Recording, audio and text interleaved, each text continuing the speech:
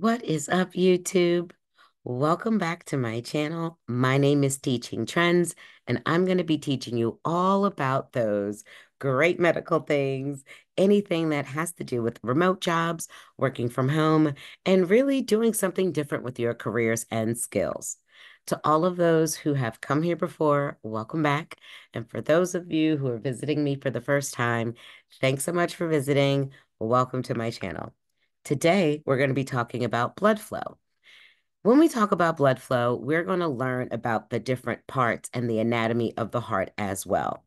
The way blood flows, blood goes from the heart to the lungs, back to the heart, and then out to the body. So we're going to talk about this today. If we're looking at these arteries and vessels and veins outside of the heart, these are some of the major arteries that support the heart and blood flow and also supply the heart with its oxygen.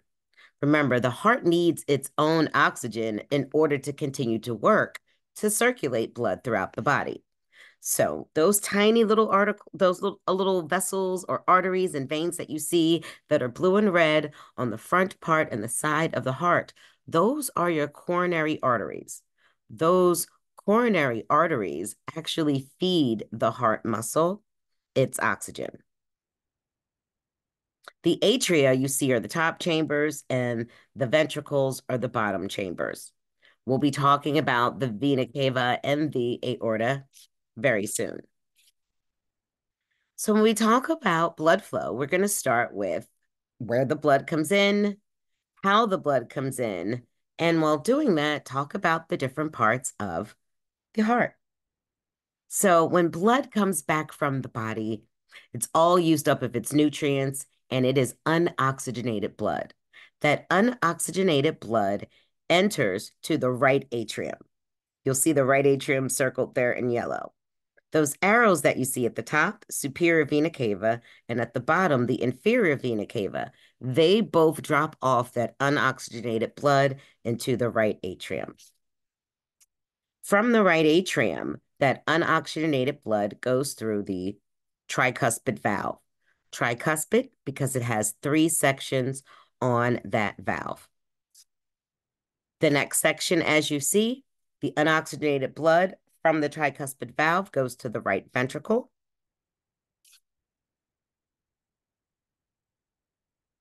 Remember that tricuspid valve that we saw in between the right atrium and the right ventricle allows so that blood does not backflow. So this unoxygenated blood is flowing from those vena cava to the right atrium to the right ventricle. From the right ventricle, that unoxygenated blood goes up towards the pulmonary valve, and that blood after the pulmonary valve goes into the pulmonary artery. If you look at the up arrow there, that's where the blood is going up towards that pulmonary artery. Then out to either sides of that heart, which are going to attach to the lungs. Pulmonary stands for lungs and respiratory system.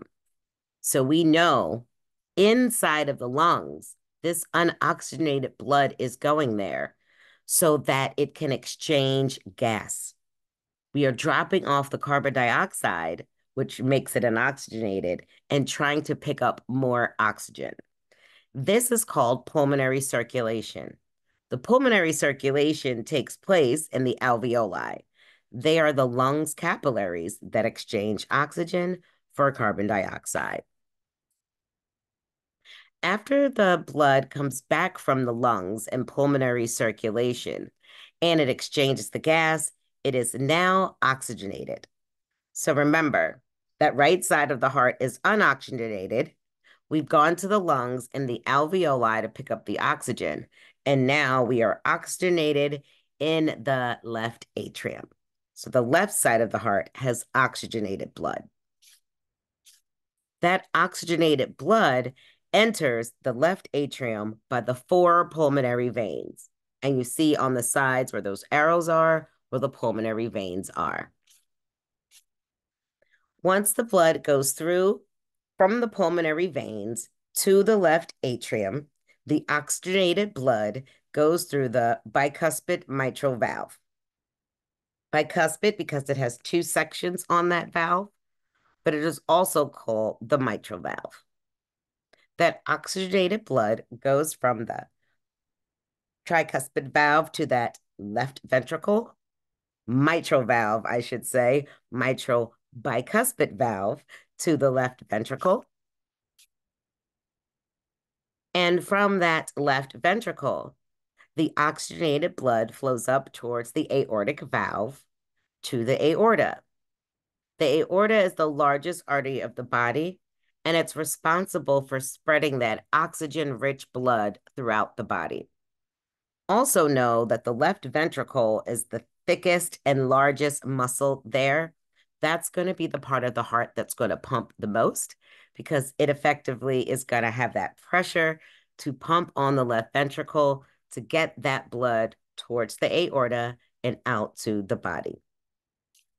We now have that oxygenated blood that is carried throughout the body, and its cycle begins again.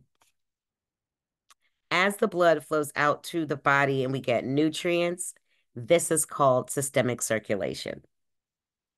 This happens multiple times throughout the day, 60 to 100 times a minute. We have this as our normal heart rate. If you're looking to know more about EKG, electrodes, check out these videos right here.